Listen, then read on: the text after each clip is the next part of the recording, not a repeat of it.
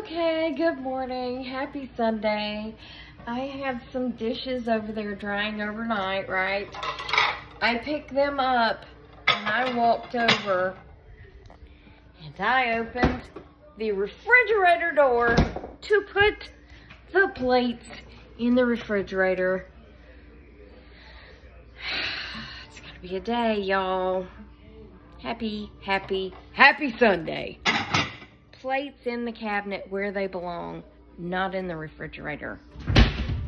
Oh, I thought I had no slam cabinets. Hold up. Okay, look. Okay. Wow, I didn't know my own strength. I slammed a no slam cabinet. I'll slam a drawer.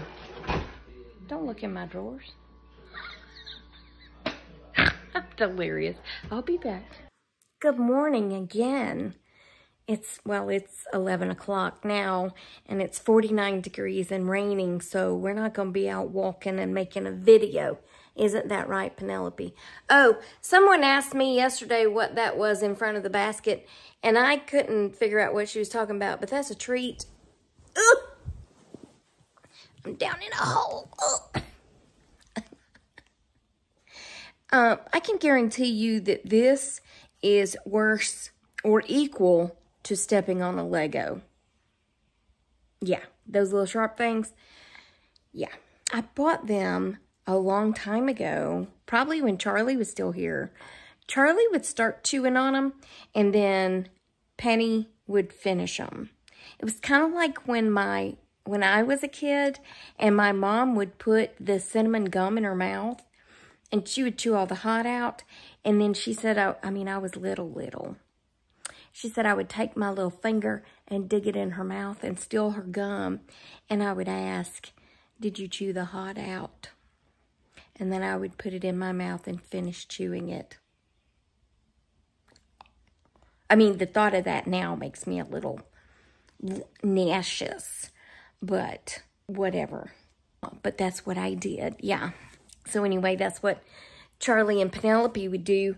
And now she won't even eat them. So I'm going to find someone whose dog will eat them. Perhaps Rosemary. Lord knows she needs something to do besides push her ball around. I've got a video I'm going to insert of her pushing her ball around. And I have sped it up so that it's not quite as long. It's only a couple of minutes long. But it's cute, man. She's crazy with that ball. Another thing, you don't have to worry about the cats because those cats have all the claws. And they do take care of themselves. They tolerate Rosemary for the most part. They just let her do whatever. But if she pulls their tail or if she gets them, oh, they get her back, trust me. And they have plenty of safe places. They have a kitty door in the door that goes to the basement. And that's where all their toys and their litter box and their food and everything is set up. So the cats have their own safe space.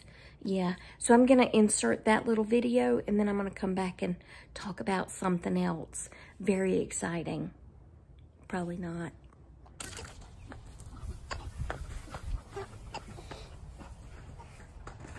That's what flew off the top of her house. Where's your ball?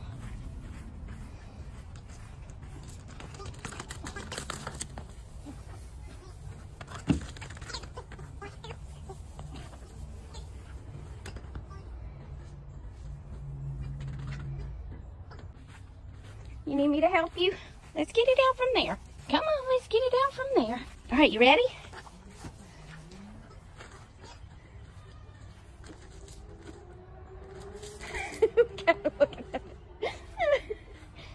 What's the matter? Is it stuck?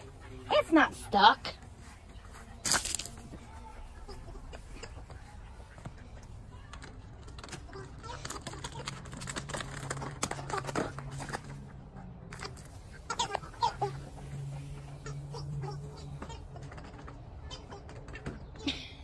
That's what she does in the house. She gets it in a corner and gets it stuck. There you go. Good job, baby. Good job.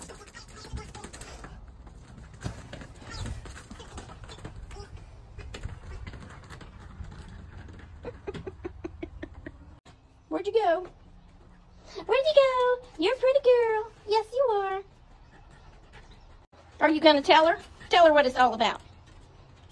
Huh? Oh, is your ball stuck? You don't care about the cat. You care about your ball, don't you? Oh, you ready? You ready? Here we go. Here we go. You ready? Oh, boy, that was a good one.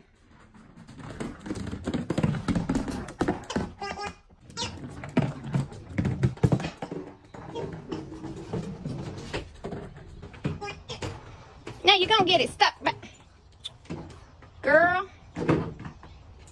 Okay. All right. Good job.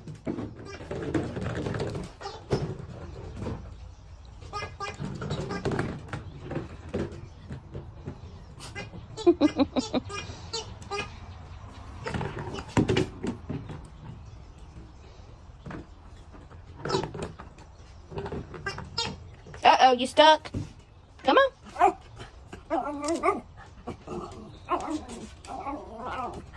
Really?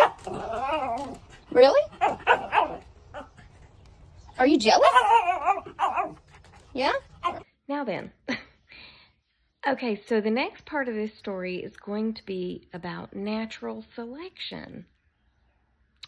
When I went to Yellowstone, there were signs and warnings everywhere about not getting out of your vehicle near the bison because you could be gored. Now, if you don't know what gored is, perhaps then you don't understand the severity of the word, but it basically means you're about to be deceased, okay?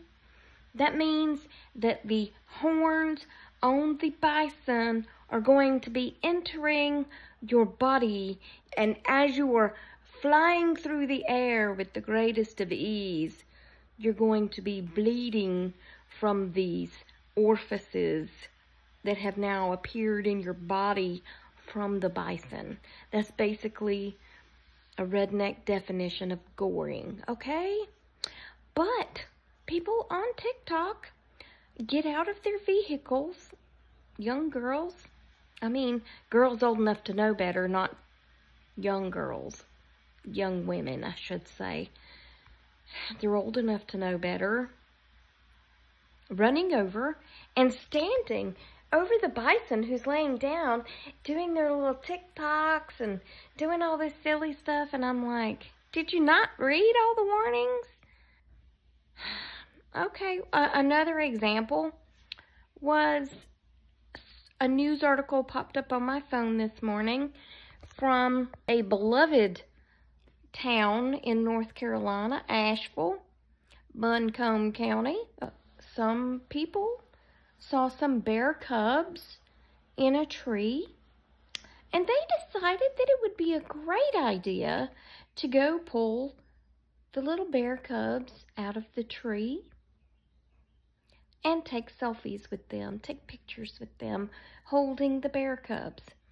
Now, thankfully for them, Mama must have been out foraging for some food for her babies, or they would have all been deceased. But one of the bear cubs bit one of the idiots that was holding the cub, and I guess at that point, he or she, I think it was a she, dropped the cub, and the cub took off running and was not reunited. Reunited, and it feels so good. Was not reunited with his siblings in the tree. So now that sibling has been thankfully found before it starved to death in a ravine or something, a water retention area or something, and has been relocated to a wildlife habitat. So Mama Bear has lost one of her cubs. The Department of Natural Resources did not charge them, but yeah. Where there's a cub, there's a mama, okay? So they were very lucky because nothing, that's why they make all them Mama Bear shirts, because nothing will decease you faster than a mama bear when you come near her cubs, okay? Let this sink in, boys and girls. Now, they're adorable. Yes, they are. But leave them be. Let them live out their lives in the forest with their mama like they're meant to. But because of the actions of these idiots, now one of them size visiting this morning. That's a fact, Jack. One of them is now living its life out in a animal reserve. And also, just in case you're not aware, if you get attacked by a bear, even if it's your own dumb fault, guess what? The bear now has to be deceased. Yeah. Because I'm just going to say it, you're a dumbass, okay? And now the bear has got to be put down because you wouldn't leave it be. That's all I got to say about that. Just leave the wildlife where the wildlife belongs and watch them, okay? That's all you got to do. Unless you're rescuing a squirrel from a tree that you cannot get it back up in the tree 100 feet in the air, okay? So, anyway, that's going to be the end of part 1. What is wrong with me, 1. And, yeah, I'll be back later with a part 2, I suppose. Toodles! Well, I think this here's what you call blackberry winter. That's what we call it down here. Blackberry winter. Because every time something goes into bloom, like when the dogwoods went into bloom, it was dogwood winter. Well, now the blackberries, and I'm just speaking of my general area, because Carolyn told me this morning her blackberries ain't blooming. She's further north. Her dogwoods is blooming. But our dogwoods done bloomed, so our blackberries now have blooms on them. So we's in blackberry winter.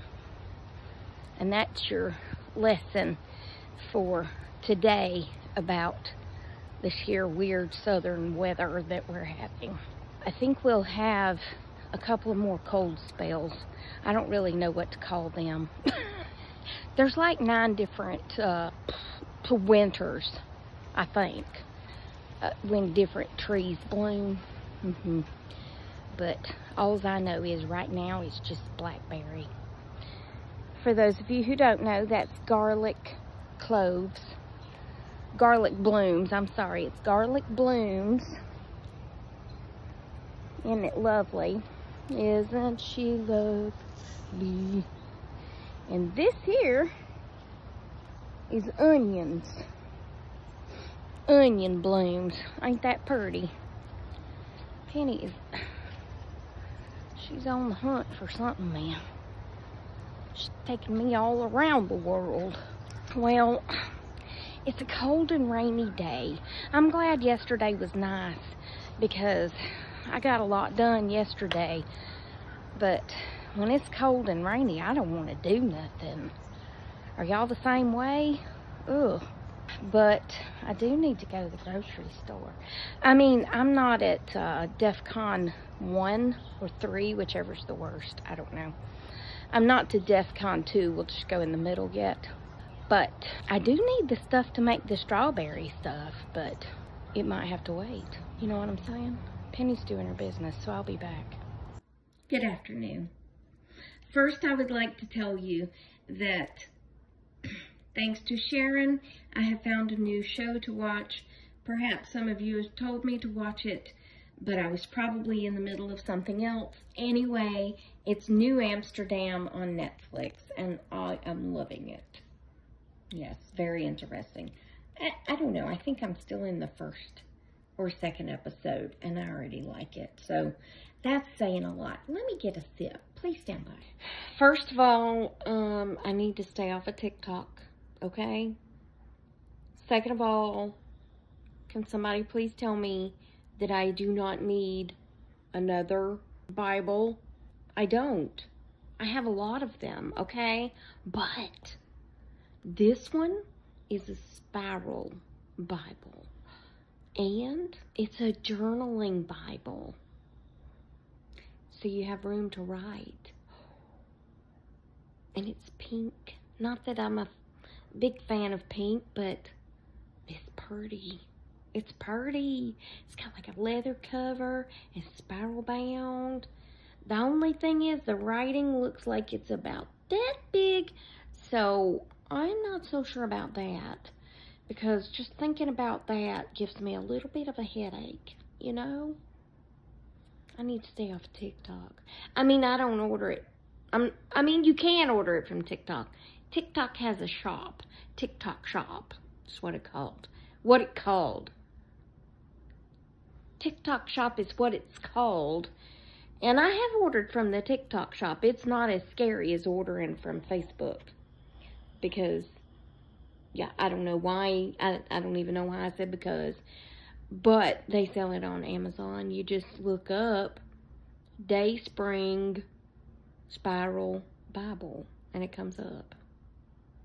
It's $60-something. I don't need another Bible. I have a lot. How many is too many? Now for some useless information. Did you know that dolphins give each other names? I have so many questions about this. The first question is, 1, how do you know that they give each other names? 2, what kind of names? I mean, is it just like, meow, is a name? Or are they actually saying, yo, Lucille? I mean, really, how do they know they're giving them names, and what are the names? I watched a TikTok yesterday, speaking of TikTok, and there was a comedian, and this person was in the lobby. I've got a headache, so I can't think straight. Okay. This woman was in the audience, and she laughed like a dolphin. She did. She very much sounded like a dolphin. He picked on her the whole time, because she sounded like a dolphin, too, you know? Don't go to a comedy show and sit down front if you don't want to be picked on. I went to a comedy show one time, and our leader, may he rest in peace, was always so embarrassed of us and the things we did, and we sat down front, and someone actually told the comedian to pick on him. Oopsie. But y'all want to know one of the funniest things that someone did to him? It was not me. They came in and they took his, so he drove a unmarked Crown Vic. That's a car, a Crown Victoria. They took the keys to his Crown Vic, and they moved his car from his parking space to the chief's parking space. And then they went back inside, and they put that key right back where they got it from, so he never missed it. Well, the chief was in on it, unbeknownst to him. And when she got there, she called him. And she said, Major, is it your habit to park in my parking space? And he was like, what? And she said, your car is parked in my parking space, and I suggest you get down here right now and get it out of my parking space. Why would you start parking in my parking space? And he was like, I didn't park in your parking space. And about that time, you could hear the sergeants all gathered around in the lobby that they were listening in, because they knew the call was about to come in. They all busted out laughing. And that major, he turned so red. He was so mad. I mean, he laughed it off later, but, you know, she was in on it, so she didn't really get on to him. But they picked on him something fierce, because he could take it. He was a little short guy from New Jersey who tried to tell us all we couldn't talk. But he said, library. The library. I said, it's not library. He said, bet me. I said, bet me. It's library. There's 2 R's, library. And y'all know I don't correct people on, yes I do. But, I mean, still, it's not library, L-I-E-B-E-R-R-Y, library. It's library, L-I-B-R-A-R-Y, library. He said, you check the Funkin' Wagnalls. I said, you check the Websters, okay? It's library. Anyway, that's going to be it for this one. Oh. Once I drop my phone, she's hiding her face. I don't know. I'm being held captive by my dog. There's worser things that could happen than being held captive by my dog. But anyway, that's going to be it. Remember, I love you. Jesus loves you. Hope he's coming back soon, because people be crazy. And I will talk to you on the next Tracy Tries, which will probably be tomorrow, good Lord willing. Okay? Toodles, my noodles, and stay silly, my friends. Goodbye.